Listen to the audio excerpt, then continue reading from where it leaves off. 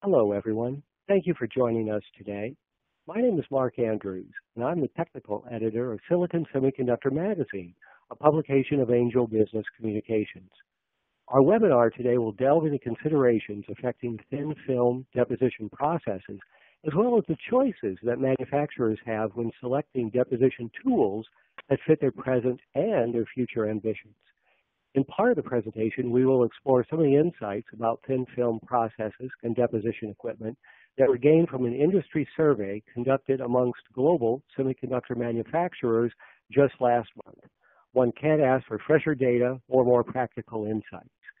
And after today's presentation, we will take questions posed by listeners. If we cannot address a question live, we will respond by email after the webinar is completed. Our webinar presenter today is Dr. David Douglas. David is the Senior Product Manager at Denton Vacuum, where he puts more than 30 years experience in thin film deposition and laser industries to work on behalf of Denton's many customers. David has filled a variety of development and technical marketing roles throughout his career, including 15 years in capital equipment. He earned his doctorate in physics from the University of Virginia and has extensive knowledge of thin film and laser technologies utilized across compound semiconductor manufacturing. Please join me today in welcoming David Douglas. Thank you, Mark, and welcome everyone to this webinar on thin film deposition considerations for compound semiconductor manufacturing. As Mark mentioned, I'm with Denton Vacuum. A little bit about Denton Vacuum before we get started.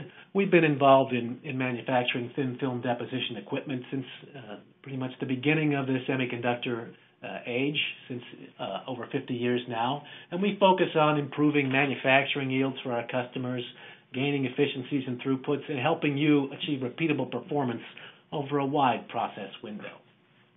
I took a rather daunting topic here when talking about compound semiconductors because they cover such a broad spectrum of both mature and emerging applications, ranging from light-emitting diodes, laser diodes, infrared detectors, RF filters, and power amplifiers, as well as some more futuristic applications involving supercomputing and quantum dots. They have a wide range of production levels, the ones that are mature enough for actual production, ranging from a few runs per day to hundreds per hour.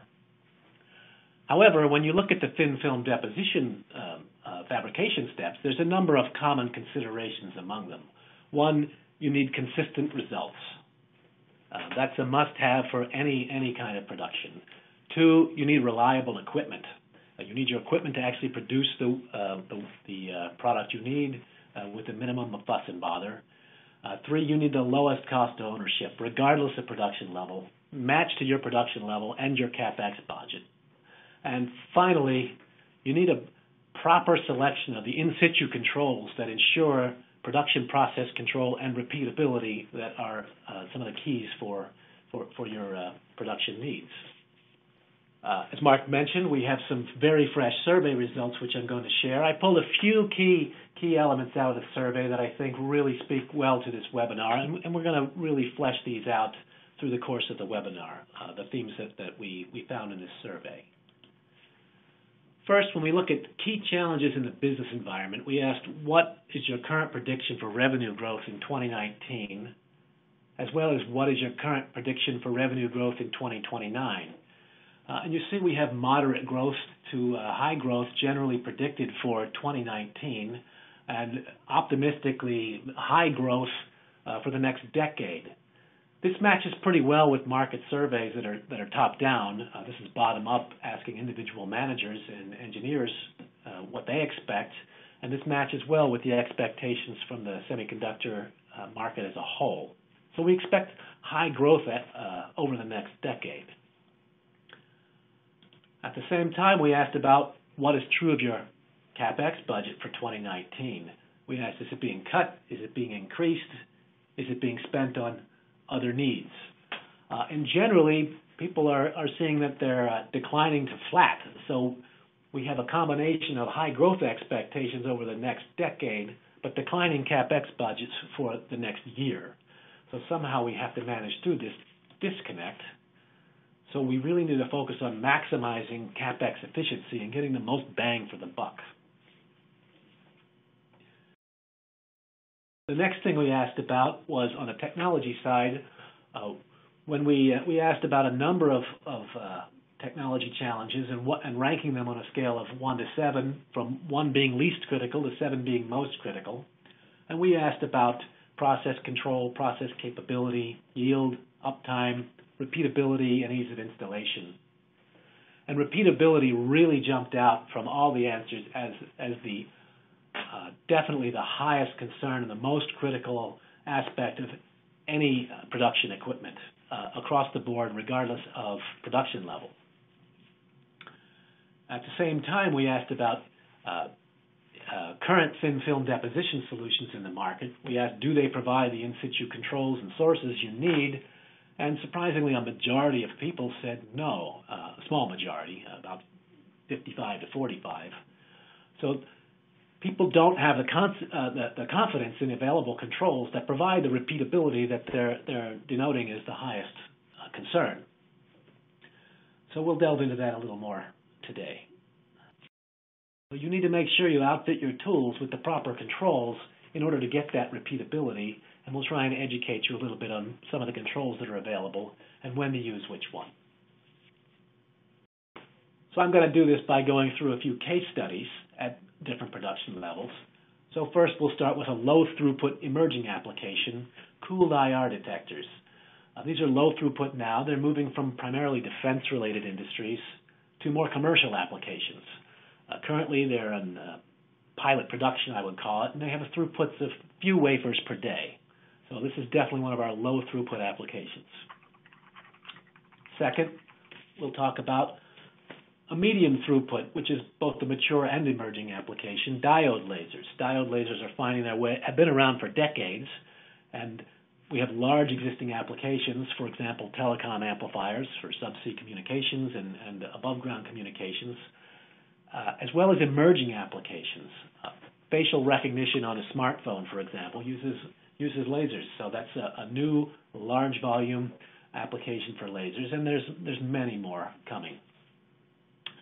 And finally, we'll talk about a high throughput mature application, RF amplifiers.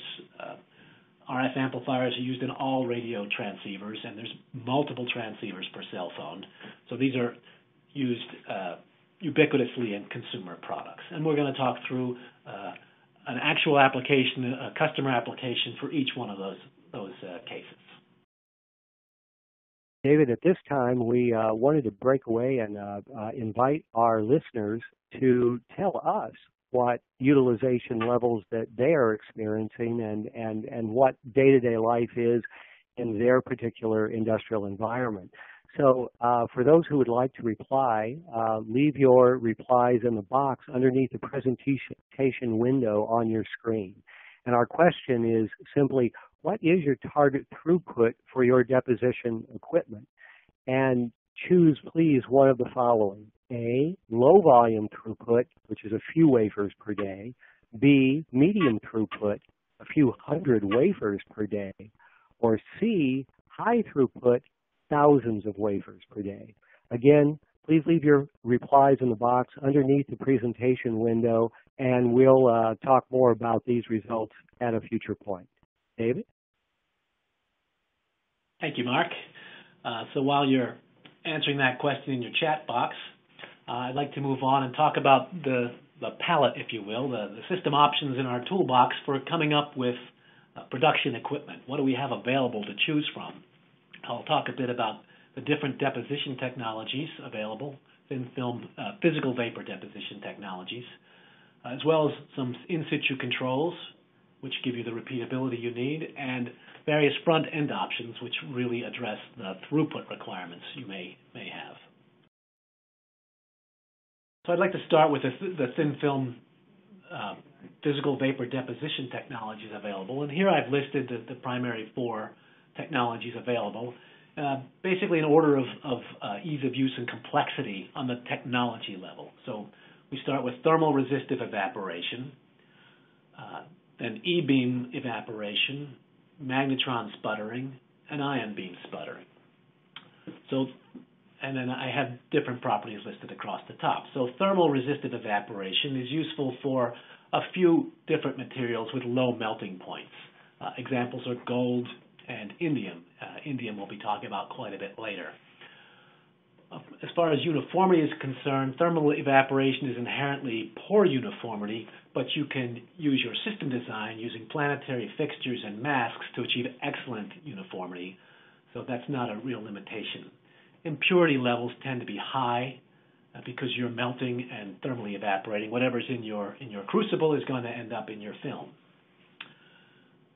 Film quality tends to be poor in terms of density, and you tend to have moderate stress. Density and stress go hand in hand, so the ideal would be a high density, low stress film, but that's difficult to achieve.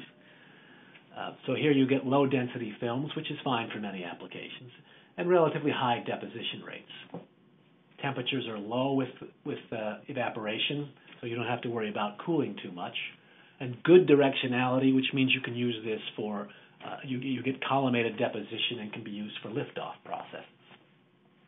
Scalability is pretty limited with thermal evaporation. Basically, you can put more wafers in your evaporator and go to bigger batch size. That's really your only means of scaling thermal evaporation.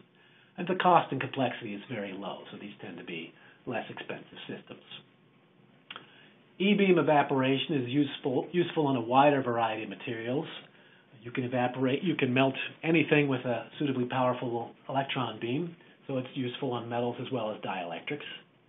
Again, same uniformity constraints, inherently poor coming out of the crucible, but with a planetary fixture and masks, you can achieve excellent uniformity.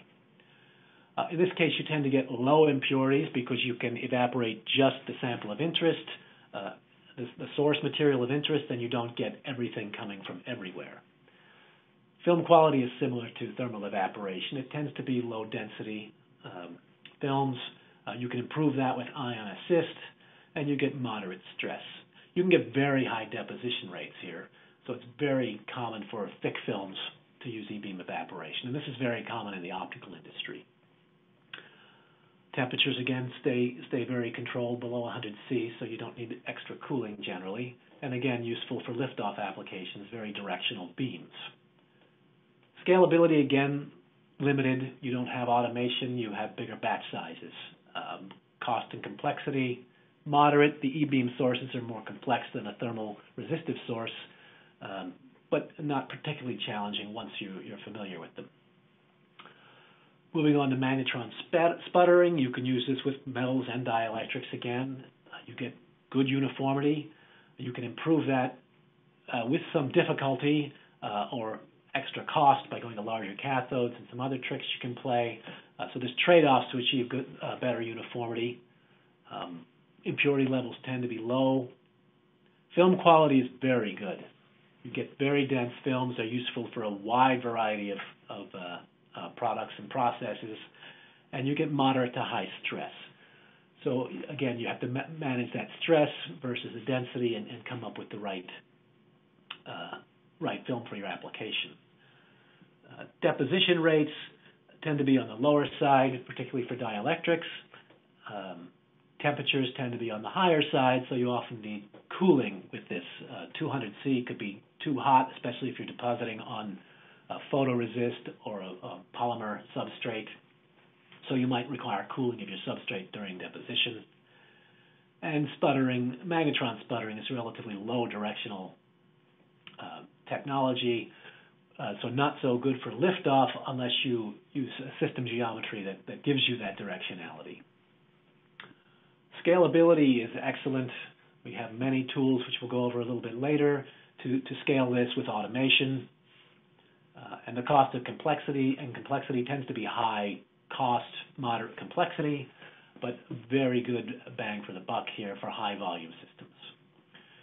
And finally, our most complex technology would be ion beam sputtering. You can use any material again for ion beam sputtering, and you get excellent uniformity, very low impurities, the highest density films. This is used when you really have exceptional film requirements on density, high stress, which you need to manage, and again, very low deposition rates. And with a low deposition rate comes low temperature, excellent directionality, which you can control through the system architecture, but low scalability and very high cost and complexity. So this is the technology of last resort when nothing else works. It's slow and expensive, but gives you a quality that can't be beat by any other technology. So what are the considerations we're going to discuss as we move through our toolbox? So let's talk about the technology selection considerations that we'll use in our examples later. So if you're talking about CapEx, then you're going to be looking at cost and complexity. So if that's your main driver, this is the column we're going to go down to. When we're talking about yield, we primarily mean uniformity.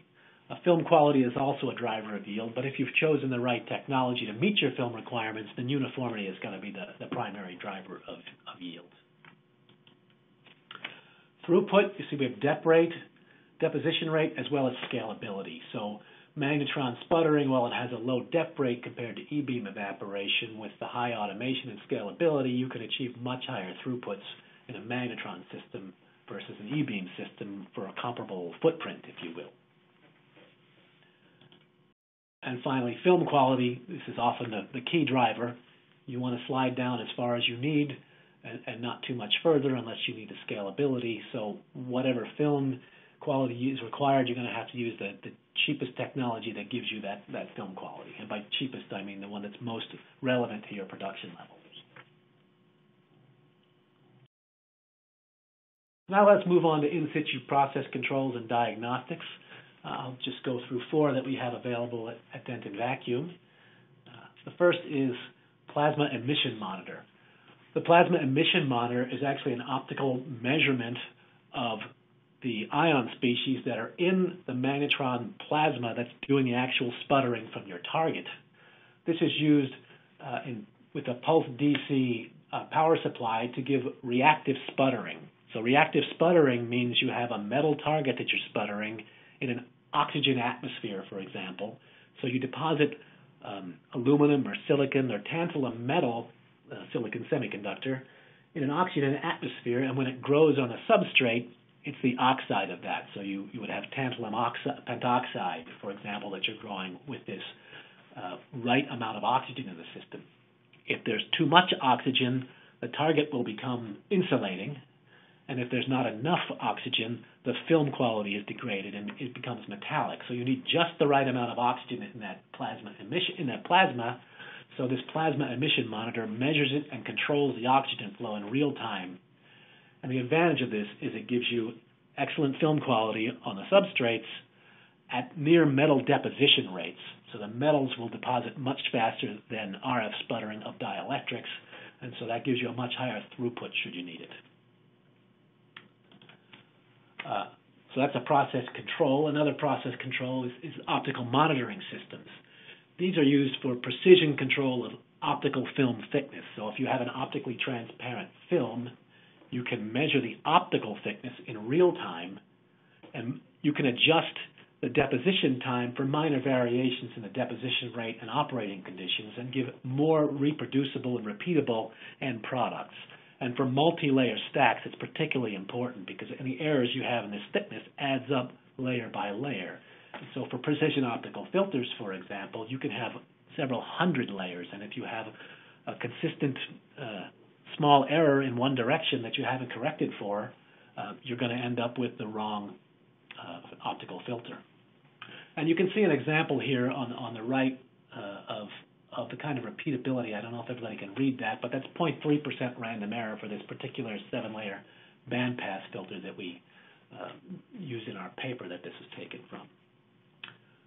Another monitoring system available, technology available, is quartz crystal monitors.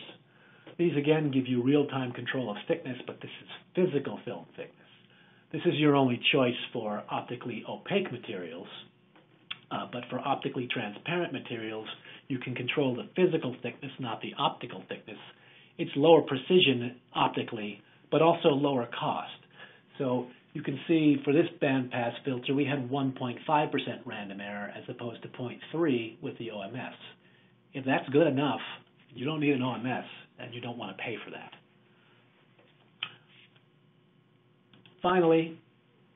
we can provide in situ ellipsometers and reflectometers. These are very interesting diagnostics for monitoring curvature, stress, reflectivity during your process or between wafers.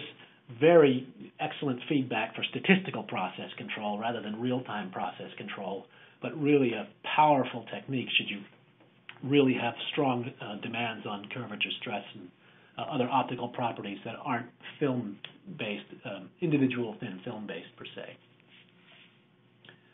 So those are some of the tools we'll be using in our toolbox. And then I next want to talk about front-end options. So we'll just talk about sputtering front-end configurations. Your choice is really determined by your throughput requirement. So here I've shown a standard sputter module. It has a number of cathodes and diagnostics in it. It's compatible with all front-end options that we offer. One option is no front-end. You can vent the system, open the lid, put a wafer in here, close the lid, pump it down, and when you achieve your process vacuum, then you can run your wafer and you can run that way. The next level of automation is the single chamber, single wafer load port. In this option, you pump down a single wafer through the load port, and then a robotic arm will place the wafer into the chamber through a slit valve. The slit valve isolates the load port from the chamber, and you can pump down only the load port. The next level of throughput would be a single chamber cassette load port. So instead of this single wafer load port, you'd have a cassette of up to 25 wafers attached to a single sputter module. And in this case, instead of loading one at a time, you would load a cassette of 25 wafers and pump down this volume. And then you can do one at a time with the robotic arm that's in this extension here. It would load one wafer at a time, sputter, and then you're only paying to pump down this once every 25 wafers. So that gives you the next level of throughput. And finally, you can move to a cluster architecture. So here we're showing a vacuum, six-sided vacuum transfer module. We populate this with 2 load ports and 4 chambers. And then you would have 4 sputter modules and 2 load ports and a central robotic arm that would populate, move the wafers from the cassettes to the individual sputter modules. So what does this give you? If we look at throughputs, we chose a process to explore the mechanical limits only. This was a very short deposition process, 60 seconds, and we calculated the throughput you would achieve with these different architectures based on this very short process. If you have a longer process, of course your throughput is much lower, but this gives you a good example of the limits of these 4 different architectures. So first, no load port, vent for each wafer change. You can do that in about an hour for typical sputtering pressures. So vent, change, pump down, run, and then you do about 1 per hour, 7,500 wafers per year if you ran 3 shifts, which in fact nobody would. This would be more useful in a lab. When you go to a single chamber, single wafer load port, you can do about 3 wafers per hour, or 23,000 wafers per year for a single process. Again, this is mechanical limits. So you can see you get quite a bit of bang for the buck there, 3 times the productivity, and you're not venting your chamber very much. When we go to the single chamber cassette load port and pumping down once every 25 wafers, you get another increase of about 8-fold to about 24 wafers per hour, or 185,000 wafers per year. This kind of architecture is actually getting relevant to medium to large volume production. So in a large fab, you may see systems that are running with cassette load ports, particularly for longer processes, that will run overnight, and it becomes a good productivity tool.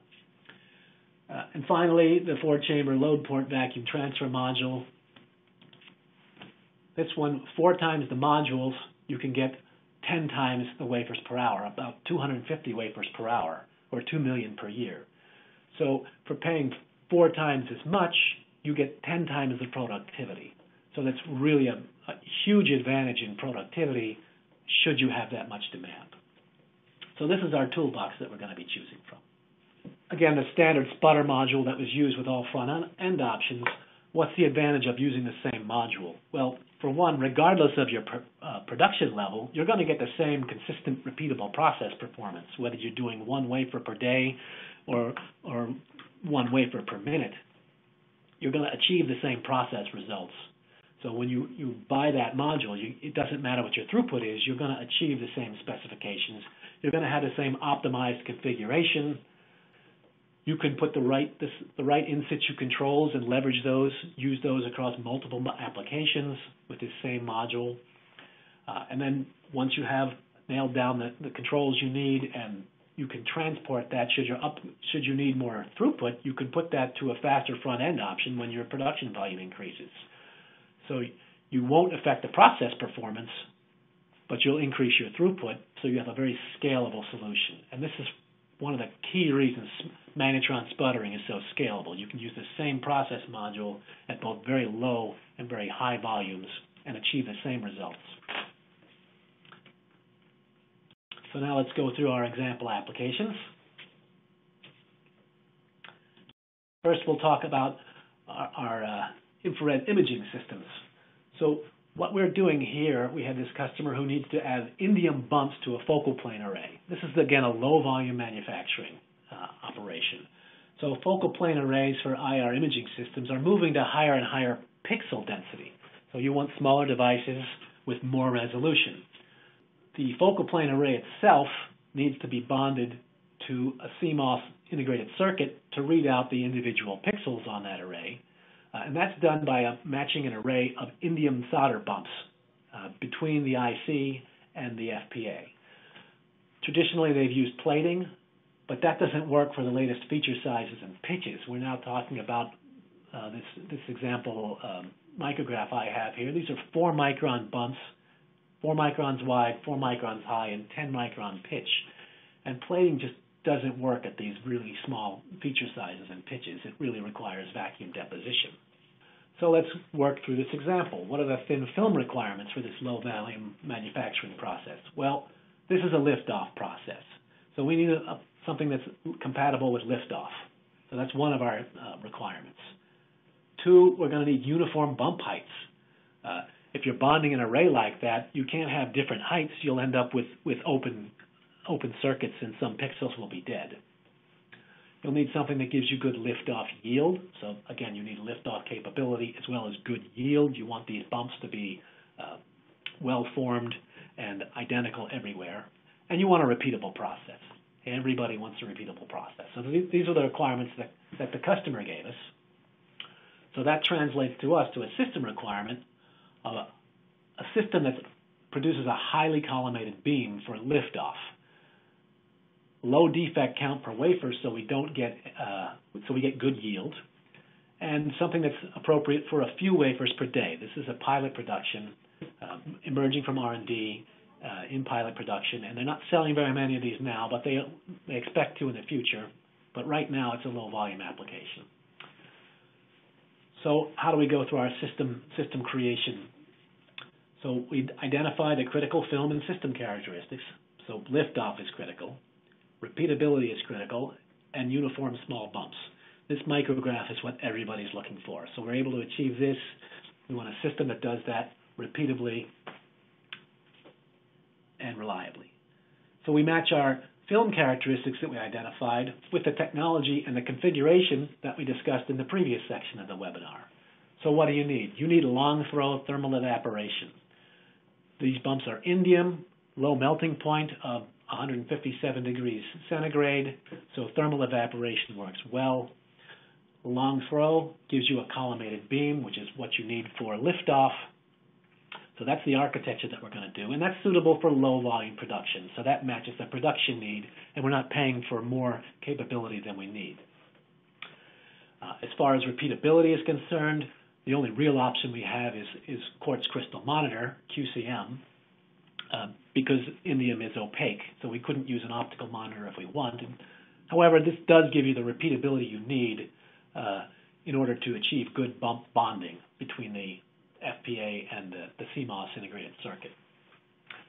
And the final characteristic we need for uniform small bumps and liftoff yield is a cryogenic chuck. We actually need to deposit these at very low temperatures because with the low melting point of indium, if we did it at room temperature, it's too close to the melting point, and indium, being very soft, is very mobile.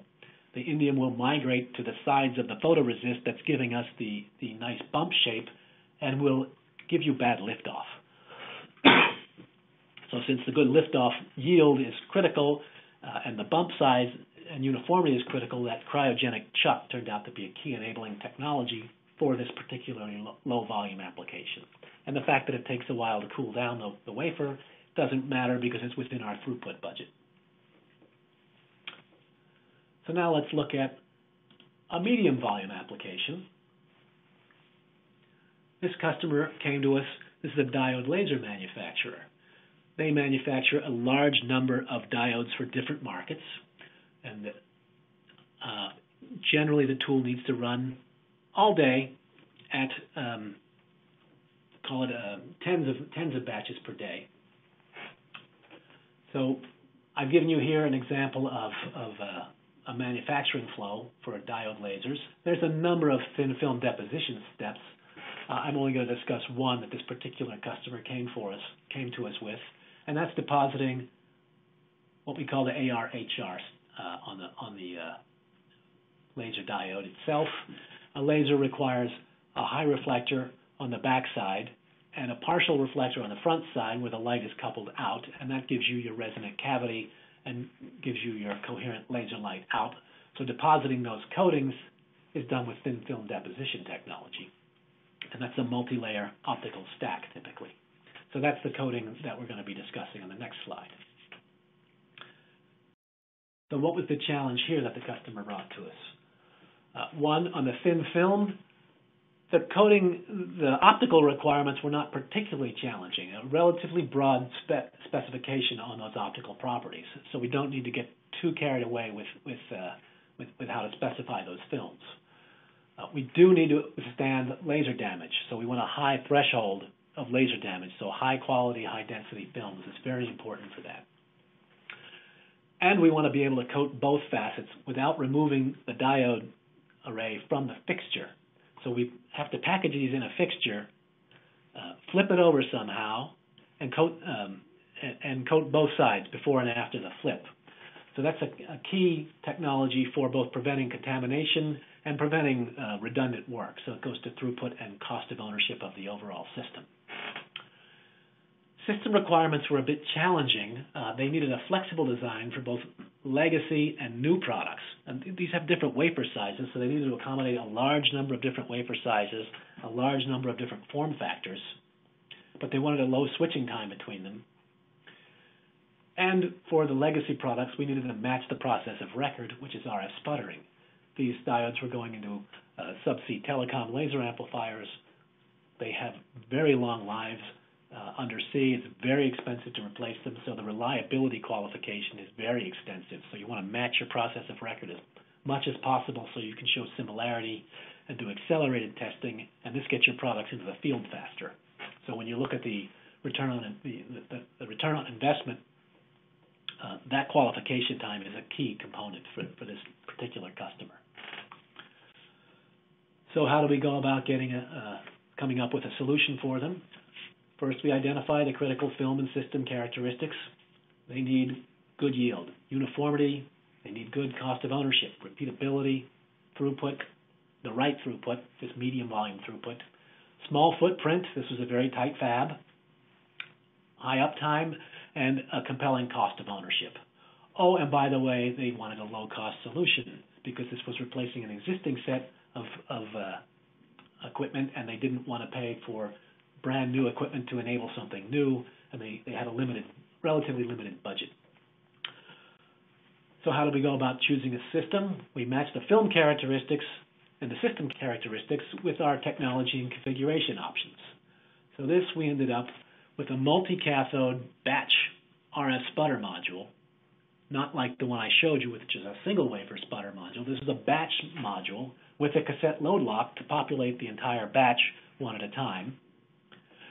We came up with a fixture design that was open on both sides so that they could flip it Originally, we had talked about doing it in vacuum on a separate module using a central wafer handler, but since the cost driver was there, we had to move to the cassette load lock, and they have to take it out, flip it inside in a clean hood. They don't get contamination, but there's an extra step, but it's very fast to flip these cassettes in manually one at a time, and they're able to keep the system active and fully running full time. And then for the repeatability, as I mentioned, the relatively broad specs on optical properties, we use time and power control for the optical thickness. With sputtering, it's very repeatable through target life. Time and power gives you good, consistent thickness control, and it was good enough in this case that they didn't need to pay for an optical monitor system because of the limited specification requirements. So we came up with this batch tool with a cassette load lock and no OMS. It matched their footprint, it matched their cost targets, and they were able to move forward with that. With RF sputtering so that they were able to minimize their qualification time. So now let's look at a high volume application, RF power transistors. This customer, RF power amplifiers are used in multiple high volume applications. Cable TV was one of the drivers. Cell phones is a huge consumer of these. There's multiple amplifiers per handset, one corresponding to each of the various cellular bands in your phone. There's a lot of phones made. Up and coming is 5G, the next transition, the fifth generation cellular communication. That's driving new requirements both at the film level and the production levels because there'll be more RF bands, larger bands, higher frequencies, higher spectral densities. It's putting a lot of demand on power transistors and filters. But in 5G, it's a consumer application. Device cost is the most important factor. So you need a high volume wafer-based production solution. And what this customer came to us to discuss was depositing these gate stacks. But the source and the drain for this transistor is Ti gold, and then the gate is Ti plat gold. The titanium is an adhesion layer, and then the gold is a conduction layer, as well as the platinum. So they wanted us to deposit that on their power devices, which were grown previously. So what were the thin film requirements? One, we need good adhesion between the metal and the algan layer. If you don't have good adhesion, you're going to have low yield and poor device performance. Two, we need 2 or 3 layers without breaking vacuum. You can't have any oxygen or contamination between the titanium and the next layer. That's an adhesion layer, so you don't want any oxygen in there. Again, that would give you poor adhesion. You need reasonably uniform coverage. You don't have particularly tight requirements on uniformity. Plus or minus 5% over a standard wafer, 8-inch wafer, is good enough. The performance of the stacks doesn't vary very much with thickness, so 5% uniformity gives you very repeatable electrical results. And then we want good repeatability from wafer to wafer. On the system side, we need high throughput, compact footprint, high uptime, and low cost of ownership. This is going into 24/7 operation, has to meet their throughput for this factory, needs to be compact. These are going in clean rooms. It's very expensive space, high uptime. They want productive tools, not tools that require a lot of work, so it needs to be producing at least 85% of the time. And we want the lowest cost of ownership. That's a larger factor for this customer than the cost of the system. They still care about the cost of the system, but the cost of ownership is really the stronger driver for this system, for this customer. So we went and identified the critical film and system characteristics. So the uniformity, we wanted something that was suitable for plus or minus 5%, not something that was suitable for plus or minus 1%. The right repeatability, throughput, footprint, uptime, and the overall cost of ownership. Something that guaranteed sufficient adhesion, and do that at the lowest cost consistent with the other requirements, because everybody still cares about cost. As I mentioned in the beginning, the declining CapEx budgets means that's always going to be a constraint. So then we match our film and system characteristics with the technology and configuration options, and we came up with a 4-spotter module cluster architecture. So in this case, we used one titanium adhesion layer module feeding 2 gold and platinum modules. The titanium layer is very thin, it's a very fast process, and the gold and platinum is a bit slower. So one titanium module can keep up and keep feeding the 2 gold and platinum modules and keep them running 100% of the time so that they become the limiting step. And that really optimizes the cluster tool throughput. The 4th module they didn't actually need for this to meet their throughput requirements, but it's available. So they were able to use this for a separate high-precision application, which they didn't purchase when they bought the cluster due to CapEx constraints. But the plan is to use that later for a thin film resistor or a bulk acoustic wave module. They already have the installation space reserved. They already have the slot on the front end. They won't need to pay for another front end, and they'll be able to slide this module in at a later time when the CapEx is available because they planned for it in advance.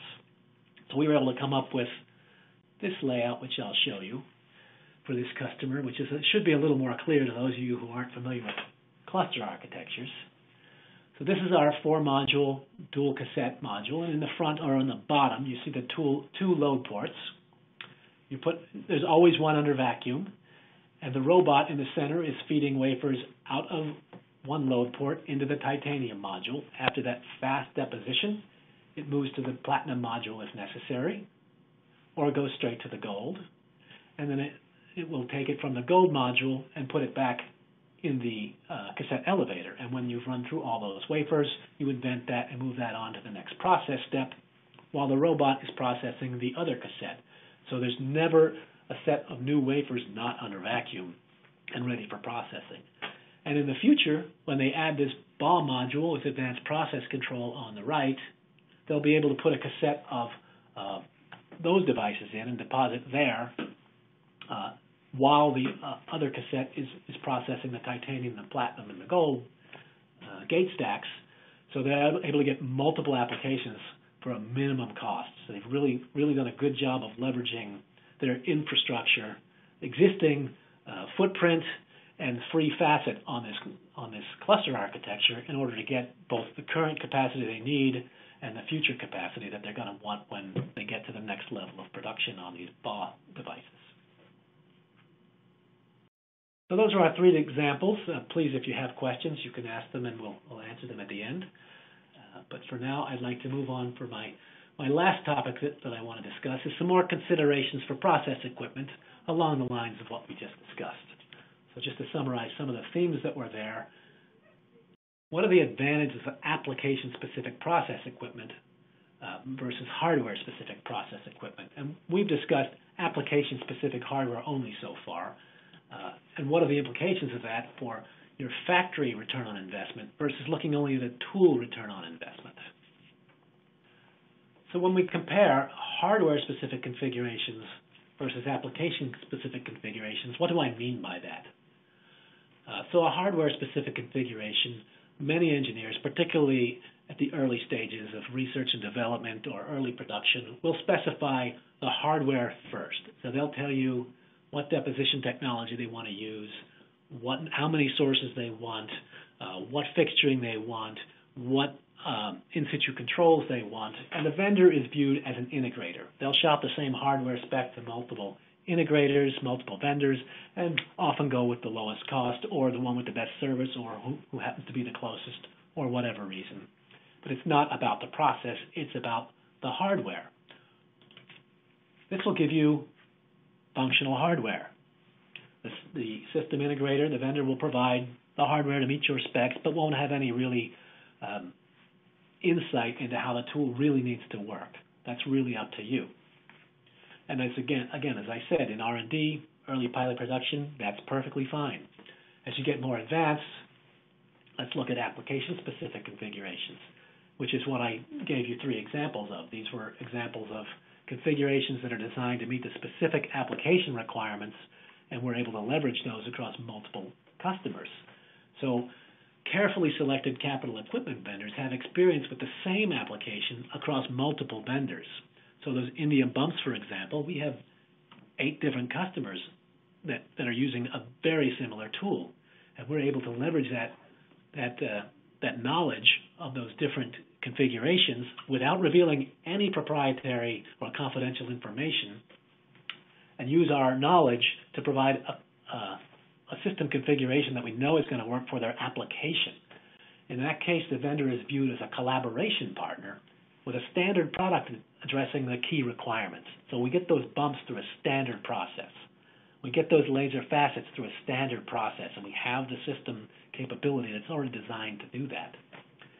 And you get that when you specify the film requirements first and not the hardware requirements. That allows you and your customers to benefit from your vendor's experience in the industry across multiple customers. And the result then is a working production process.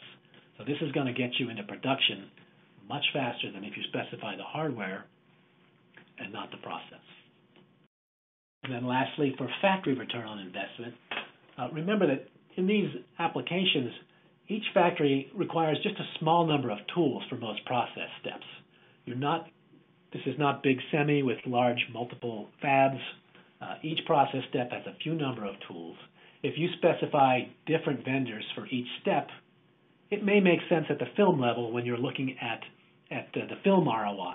If vendor A is perceived as the best at optical coatings while B is best at metallization, mixing those tools might give you the best films in each case. What does that mean for you as a factory owner? It means you're completely responsible for the entire manufacturing process flow. Vendor A and B will not have any particular insight on how the tools need to fit together. If you partner with a few vendors, the fewest number possible, then each individual vendor will have better understanding of the factory requirements and the overall manufacturing process flow. That means you're going to get better integration into manufacture and faster production qualification. You'll get a better service response because each vendor will have a larger install base and will be able to support servicing those tools at a much higher level, which is what's required as you go to higher and higher production levels. And since there's fewer tools, they'll have tool vendors. They'll have a similar look and feel, and your operators will be familiar with the GUI, and you'll have lower training costs. And this is going to result in a higher factory uptime, as well as a faster time to production qualification, and maximizing your overall factory return on investment.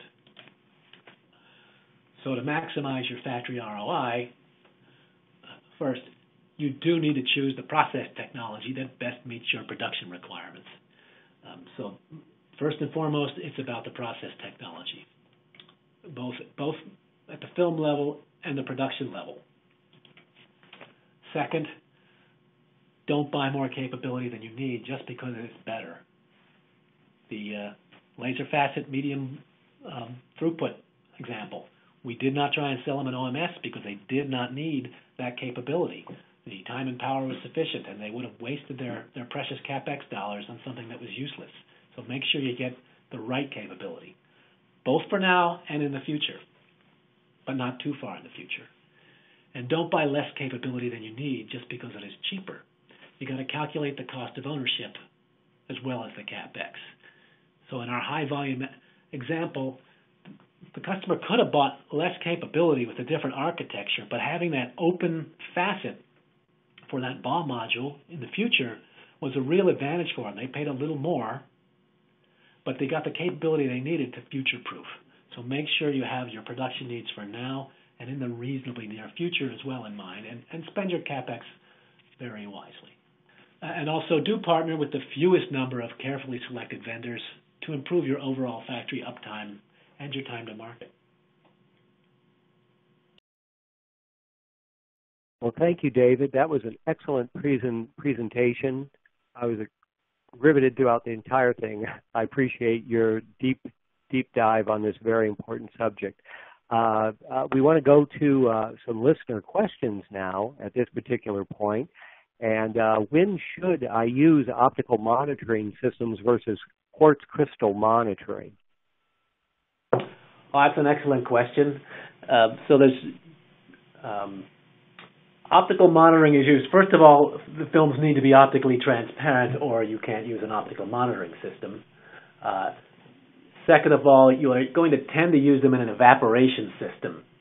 In sputtering, you would tend to use time and power versus an optical monitoring system. Some people do use quartz crystal monitor, but it's a little difficult. But the main driver is really about the precision of the optical films. So if you have a very narrow bandwidth bandpass filter or notch filter and you need it precisely controlled on a wavelength or an edge filter, anywhere where you need that really precise control of the wavelength edges in your filters, that's really where the OMS is going to pay for itself in yield. Otherwise, the quartz crystal monitor is probably a more cost-effective control. Okay, wonderful. David, would you say that there's a substantial difference? I mean, looking at the various front-end options that we have for thin film deposition, is there a difference in the ease of installation between those front-end options? So with the four front-end options that we outlined, no front-end, the single wafer slider, or the cassette elevator, or the cluster architecture, so really between the first three, there's absolutely none. The tool is ready when it leaves the factory. It has the same footprint, essentially, and gets installed in the same amount of time. The cluster is a bit more complex. It's larger. It has more facility requirements, and however, it's still not much worse because you're prepared for it, and it leaves the factory fully tested, so it's integrated and then tested in the factory. So when it arrives, it's a very quick installation in any case. Just a little more prep work for the larger clean room space and the utilities. Okay, very good. Thank you. David, also, we're getting a few questions about various process controls, and one of them addresses the issue of in situ control, and which would you say is best for improving overall process control? Well, that's actually very similar to the last question on the quartz crystal monitor versus the optical monitoring. So it's when you really need it. You don't want to pay for something that you don't need. So if you don't have those tight requirements on the optical properties, it doesn't make sense to use an OMS. So there's no real better per se. It's just we need to make sure we're choosing the right in situ controls for the application in question. All righty, excellent. Looking over at the issue of monitoring again, one question we have that came in is PEM, plasma emission monitor approach, better with higher or lower throughput requirements? Is there any situation where you'd say you'd use one more than the other? Yeah, so the main advantage of PEM, the plasma emission monitor and control, is throughput. You get to use near metal rates of sputtering, so that the sputtering rate itself is much higher with PEM than with RF on an oxide target. So it's really geared towards higher throughput systems. It's also a fun toy in R&D, a fun little thing to explore, and people do that at the university level, and then in pilot production, of course, as you're setting up for a high throughput application. But really, you really want to be focusing that on higher throughput applications. It's all about your footprint and your throughput per square foot, and how much technical capability you have to bring to the problem at hand. Okay. All right. Excellent. Another question, and this one's a little bit lengthy, so bear with me. I'm pretty much going to just read it to make sure that we get everything. So how uniform a sputtering system should I consider for a uniform coating on a 20 millimeter by 20 millimeter dielectric lens for a test chamber? Oh, that's a pretty detailed question there. Yeah. The real question is how many of these test pieces do you want to put in at once? If it's simply one, then 20 millimeters by 20 millimeters is pretty small, so you would not need a large area of uniformity. You could do that with a 2-inch cathode. If you're trying to do 100 of those at a time, then you need a much more uniform source. So it's a little difficult to answer that without understanding the coding. But in general, on a device, a couple of percent for a lens gives you pretty good performance over a reasonable wavelength range. So over your device, that kind of number, within a percent or two will give you pretty repeatable coding performance, except for like a notch filter, like I said. That you probably need more precision. Okay, excellent. David, and this is totally off the cuff here. I'm just thinking that given the nature of this last question, of course, we capture the person who asked it, their email address and other information. Perhaps you would consider addressing that in a bit more detail, or offering a opportunity for the person who asked it to contact you offline, and then maybe you all could have a one-to-one conversation as well too, and get out some of those particulars that could be difficult to get into at this format. So hopefully we'll give you even more, Dr. Stove. Another question, really concerned about increasing yield, and then they're asking, is in situ control best for that overall? Again, we have to mate it with the process. Without knowing the details of what the process is, it's a little difficult to answer that. The in-situ controls are all about increasing yield, but we have to understand where the yield loss can be. So if you have weak requirements on the thickness, you wouldn't want a good thickness control. If you have tight requirements on thickness or on optical performance, then you're going to want to use optical monitor or at least QCM. But it really gets down to understanding the application and working through that matrix like we did in the 3 test cases. Okay. All right. Excellent. Next question coming up. Again, a bit of a lengthy one, so we may have to go into part of this now and then part of it offline.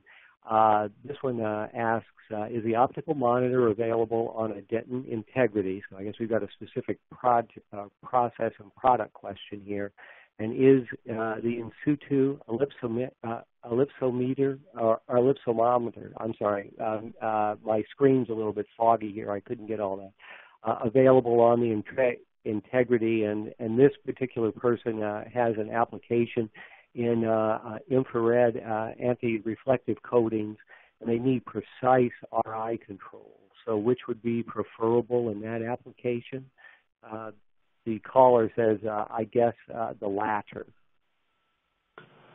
Well, yes, we have optical monitor available on a Denton Integrity. I don't want to get too detailed here, and I'll be happy to follow up with this one offline.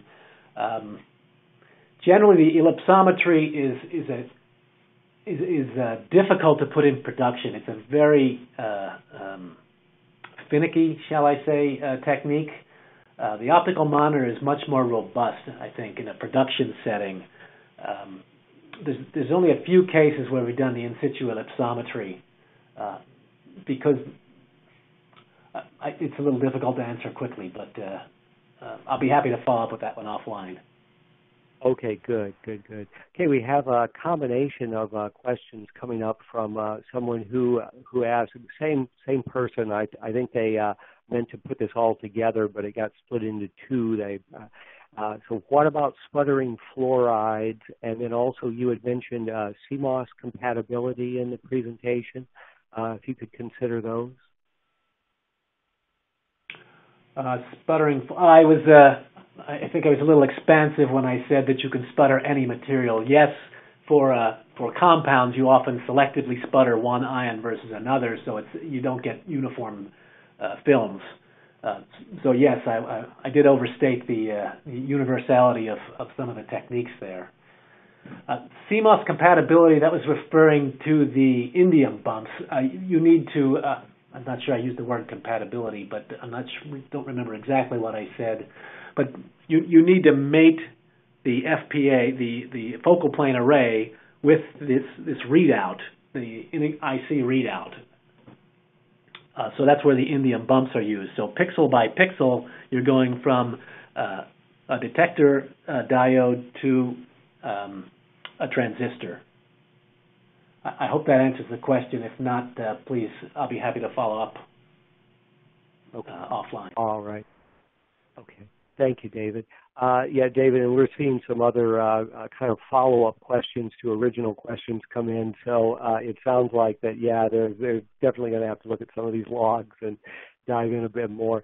We have one, though, listener wanted to know a little bit more about ion beam sputtering and just a few more additional advantages about this type of process. That's kind of a broad topic there. Yeah. I'm not sure where to start. Ion beam sputtering, you start with an ion source and you sputter a target. So the ion source is coming in very monoenergetically at a target material. And then you get a beam of target material that's fairly directional. It's sputtered off of the target at a well-defined angle, and that beam is what's deposited on your substrate. Now, inherently, it's relatively small and monoenergetic, and so you get a very uniform energetic film, and you have to use a planetary fixture to coat uniformly over a large surface, but you get very repeatable, very dense films with very well-controlled properties. So it's slow, but very high quality, very high density films. If there's a more specific question, again, I'll be happy to follow up. Okay, excellent, David. Thank you. David, we're just about out of time, so I wanted to mention to any of our listeners who still had a question that we didn't get to today, that we definitely follow up after a webinar is concluded. Dr. Douglas has consented to look at some of these follow-up questions, and in some case, there's questions of questions of questions. So we have a very energetic listening group today, and thank you all very much for listening to us. After the webinar is available online, everyone who registered will be reminded of the fact that it is available for replay. And for those who have registered but were not able to join us today, everyone, again, will get the message and the link. And for those who did not have a chance to hear their question answered live today, we will be doing follow-ups after the fact. So please, before you sign off today, if you had any part of your question that you wanted to still convey, please try to do that for us so we can kind of collect everything together at once and get answers back to everyone as quickly as possible. Again, many, many thanks to our friends at Denton Vacuum for discussing the considerations affecting thin film deposition in compound semiconductor manufacturing. And we look forward for you all joining us again in the future for a new webinar.